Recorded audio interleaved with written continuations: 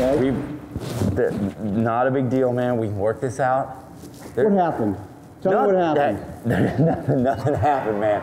No! Put the gun down! Welcome to First Person Defender, where regular people come face to face with unknown attackers. Drop the gun! Drop it! Drop the gun! Come out with me! Drop the gun! And fight their way out. This is First Person Defender. Today on FPD, we have Dave, a civilian who's dedicated 2 decades to firearms training. How good can a trained up person be? Well, we're gonna throw him some curveballs today. Stay tuned. These force-on-force scenarios use training guns that fire non-lethal projectiles. Dave Berry, I grew up here in Mississippi. I got involved in competition shooting through a policeman friend of mine in Louisiana and shot basically USPSA for a while. Went to gun sight in 2000. It was one of the last classes that Colonel Cooper taught. That week turned into, it was basically an epiphany for me about self-defense and the fact that there are bad people out there. You never know what you're going to get when you get someone that has a lot of experience or a little bit of experience. Sometimes a lot of experience, people get overconfident. He's done a lot of different things, but he's quiet. I'm blessed to have a wife who likes to train as much as I do, so that most of our vacations are centered around firearms training. And I've also recently become a part-time deputy sheriff in the county where I live, so my life revolves around firearms and firearms training. You never know what quiet's going to mean. Quiet could mean he carries a big stick, and quiet could also mean that he doesn't have the ability to command presence in a scene that gets a little chaotic. But we're going to find out. Well, I hope I don't suck. Hey man, I'm glad you could make it. What's up? David is meeting with his brother at a quiet restaurant. What happens when patrons settle a dispute? Will David make the right decision? So what's up, man? What's been going on? Not a lot. I've been busy. Busy as hell. I'll tell you what. Why don't you go wash up and we'll get it started. Okay. All right? Get me a beer. Get you a beer? Okay.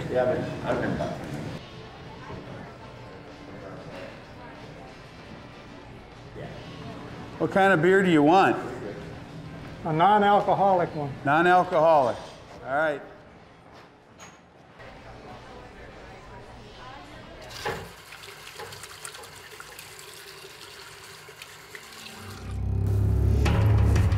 Oh, hey, you Jim?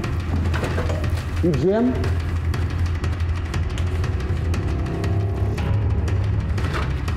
I don't know. Hey, I don't know you.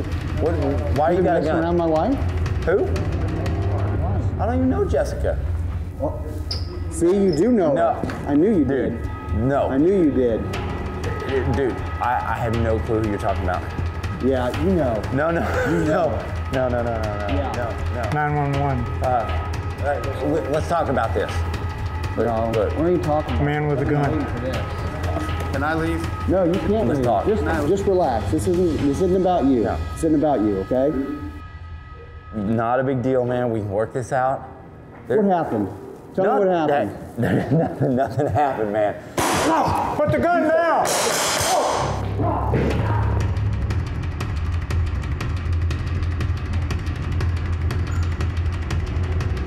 You all right?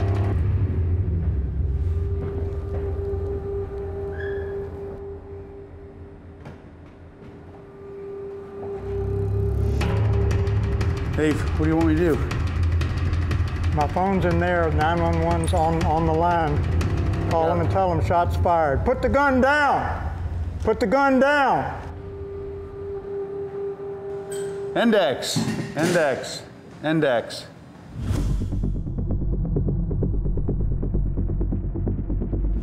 All right, Dave, run me through this. What happened? Okay, so I go to the bathroom. I'm sitting here with my brother in the restaurant. I go to the bathroom, wash my hands, come out, and there's a man holding someone, not my brother, at gunpoint. I don't know whether this guy is a bad guy or this is an undercover cop. Right. And I don't have enough information at this point. I'm not willing to let him know yet that I'm there with the gun. He evidently didn't see me at this point. I need more information here because I really don't want to shoot another cop. How does somebody tell if it's a cop or not? Well, I mean, I'm looking up here. There's no badge on the chain. There's no badge on the belt. When I first saw him, it was just like a guy with a gun holding somebody at a gunpoint. Yep. And then, so I ducked back down, called 911, put the phone down, and I'm trying to gain some more information. When did you decide to shoot? As soon as he fired. I don't think that law enforcement is just going to shoot somebody sitting at a table. I didn't see this guy that he shot make any movements like he was going for a gun. Right. You think you made the right choice? Based on the information. We haven't told you what I was, no, if I'm a good guy or bad guy. No, you have not, but based on what I was able to pick up and process. I was concerned about you being too quiet, and quiet worked for you this time. Based on the totality of the circumstances, you did the right things. Cool. So what kind of advice do you have for somebody who would come into a situation that maybe now the music's on in here? Oh, man. Put the music on in here, Dark. add another 50 people, And it's dark. a little darker. Yeah. You're able to pick up on all the cues that made it a good shoot. Now you said you dialed 911 back there. Right. Yeah, I said 911 man with a gun at this restaurant and put the phone down. What if we're not talking and the cops are just coming in and you've still got the gun on? What are you gonna do? It's in your hand. I'm gonna put it down. Let me ask you a question. When you use this cover, you're right-handed shooter, correct? Yes. That's left-handed cover. Yes, Did you switch hands? No, I'm not there yet. So what do you say we go through some of that stuff? Oh boy, okay.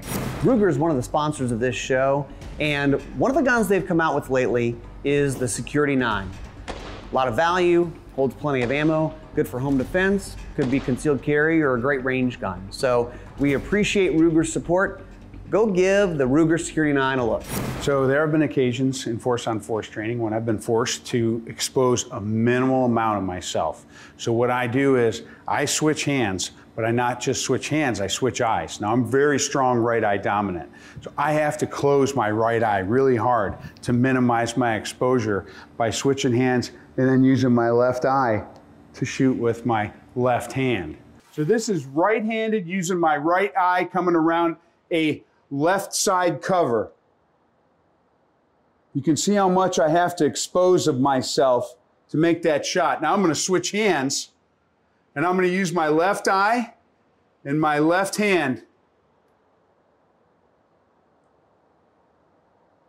And there's substantially less of me sticking out. Does that make sense? Absolutely. So go ahead, do right hand, right side, and tell me how you feel. Look how your leg had to come out. Yep. To get all the way over there to make that shot. Yep. All right, now switch hands, switch eyes. So you have to close that right eye hard.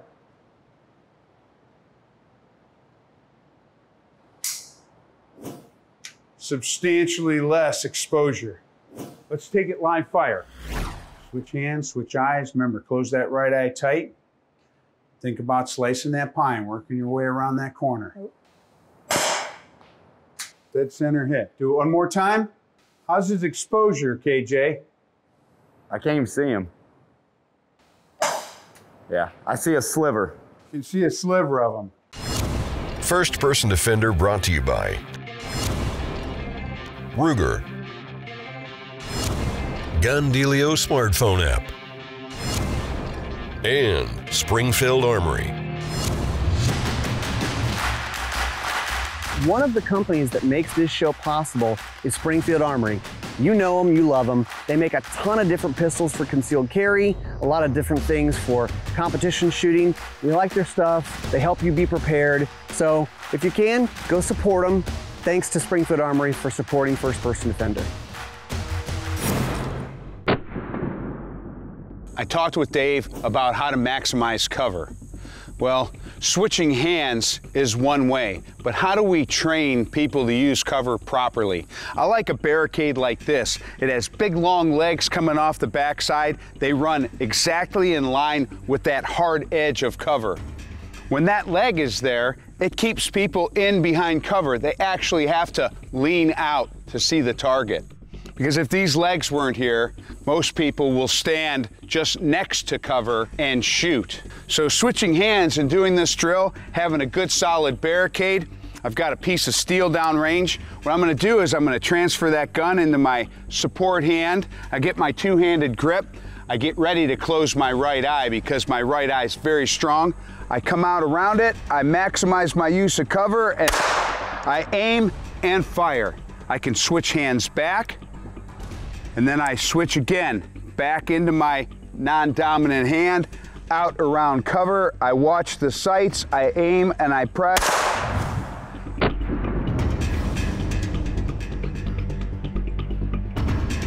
In the restaurant, there's a lot of people seated, so they're low. So that's places I don't want bullets to go. Now, could Dave have taken a knee? Dave could easily move to a knee, use the same techniques, and now he's firing at an upward angle. Guns from strong hand to support hand, minimal exposure. Using a knee, I can fire up towards the ceiling rather than down into the crowd. Just something to think about. Another company that makes this show possible is Surefire. Surefire makes the good lights. When we're talking about dealing with low light situations, it's what you want to be carrying. Whether it's weapon mounted or handheld, if you want a really good light, take a look at Surefire. We appreciate their support. When do you get involved? And how quick should you react? David is back at the restaurant when things go wrong. Is he quick enough to stop the attack? So, I'll tell you what, why don't you go wash up and, Come back and have some crawfish. yeah. You want me to order you anything to drink? Just iced tea. Iced tea. Always strict. Never a beer.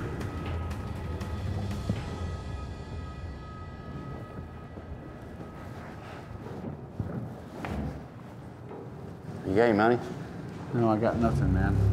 You gotta have something. Dude, You gotta have something. just back Hey. off. Hey, man. Back off. Hey, get on the ground. Dude, Get on the ground. dude, just give me like, just Don't give me even- like, that's all. Don't even That's come all it is. anywhere near No. me. Don't touch that. No. Don't even do it. No. Sir, help. Help. He's got. Hey, help. put the gun Help. down. Put the gun down. I didn't do anything. I didn't do got anything. it. I got it. I didn't Put do the anything. gun down. Don't point a gun at me. Put the gun I didn't- down. I didn't Let me do see anything. some ID. Help. Put the gun down. It's okay. He Put the tried to gun rob me. down. Help. Hey, Dave, No, he tried to look. rob me. Put the gun down now. This guy had a knife, man. Put the gun down. Dave, he tried to rob me. Help. He tried to rob me with this big knife here. This guy's okay. That guy tried to I'm rob not you. putting the gun down. This is a bad guy. It's okay. Come on up. All right, listen, call the cops, man. Call the cops. I'll call. Hey, yes. Yeah, we're at the restaurant there in downtown, yeah. There's a guy who tried to rob me with a knife. My brother's here. He's got his gun on this guy. A little bit of money. And, You know, wait a minute. just get away. I just want to. Back up, back up. I'm on my knees. What else do you want? Just give me a little bit of money. I'll get out. You don't have to call cops. Yeah, cops are on their way, Dave. Index.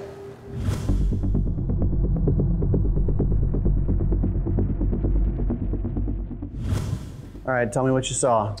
Came out of the bathroom. I see my brother, obviously in some sort of distress, and then I come around the corner a little bit more and I see someone with a gun on someone who is on the ground.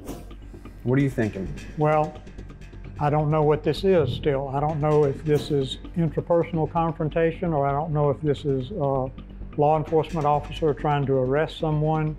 And then as it plays out a little bit more, I'm now picking up on my brother saying this guy tried to rob me. Well, you had a resource there. You know, I'm trying to tell you, no, don't worry about it, but I'm a concealed carrier. It's one of those things, there are a lot of people carrying guns out there, and we got to figure out how to communicate. Tell me why you didn't shoot this guy. I don't know for sure what's going on. The only person I know is that you're my brother. I don't know why this guy is on the ground, and then he's on the ground. There's got to be, he's looking over here. I come around, and now there's a guy with a gun over here, but I don't know why he has a gun on the one that's on the ground, and I never saw the knife. Why didn't you shoot him? I have no... What wasn't there that you needed to shoot this guy? How do you know it wasn't some kind of, he was making him beg for his life? Same scenario, just reversed. How do you know? I don't, other than that's when I'm starting to now hear you say, this guy just tried to rob me. So that kind of changes the dynamic. So you weren't so tunnel vision that you could actually start picking up on some other stuff? I was for a couple of seconds. Everybody is. I'm glad you admitted it. Nobody in the audience will admit being tunnel visioned ever. I mean, he turns, he's got the gun, he turns, he looks at you, he says some stuff. Yeah, but what were you picking up on? He's keeping the gun on that guy for some reason. He's not swinging it towards me, he's not swinging it towards you. So he didn't exhibit any kind of intent of harm towards you? To harm me or you. Now or me? Well, this guy, now I don't know what this dynamic is. And I need more information. There's so many people carrying guns now legally, this is gonna be more and more likely to happen. You're looking at totality of the circumstances, and that's what people at home need to be thinking about as well, right? It's not just the gun. We don't shoot people just because they have a gun. We don't shoot them because they got tattoos. We don't shoot them because they got long hair.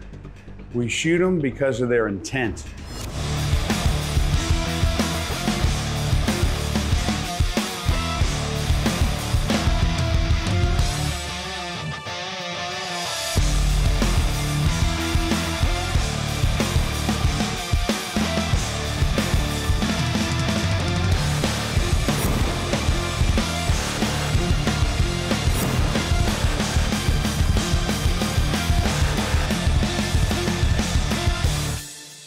One of our goals for this show is to help more people be more prepared.